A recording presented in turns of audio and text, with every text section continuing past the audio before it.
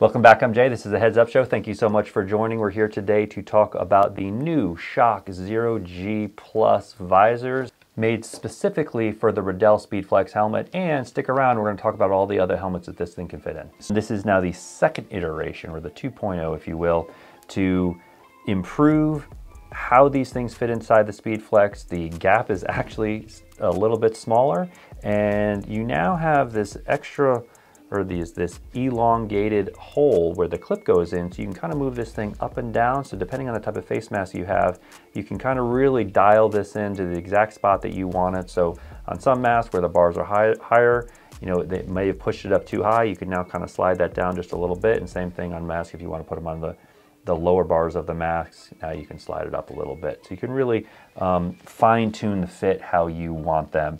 So these are in stock now, ready to ship. But if you do not see them in stock by the time you're watching this video, make sure that you can put your email address or cell phone number in there, and you will be contacted immediately as soon as we add them to stock. We have more colors coming. We're going to be adding more colors. If you have a Riddell Speedflex helmet, this is one of the only visors that are designed just to fit it, and we recommend this visor for the Speedflex over pretty much anything else. And these things go in and out of the helmets super easy.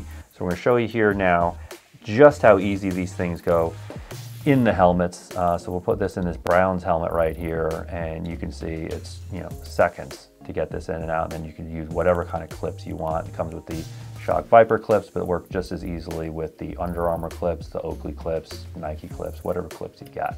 We have found that it also fits this guy over here. This is a Riddell Speed helmet with an HS4 face mask, and it's not as easy a fit to get it in there, but it doesn't give you a hard time either. It looks great, and it really kind of seems like it might be designed for this one once you get it in there, and we would recommend it for it as well. Other helmets from Schutt or Xenith, you can get these to fit. Not as easy, you gotta work at it a little bit. So when you do finally get one of these guys, take a picture, put it up on your Instagram or your Twitter or whatever, tag @GreenGridiron. Thank you so much for watching.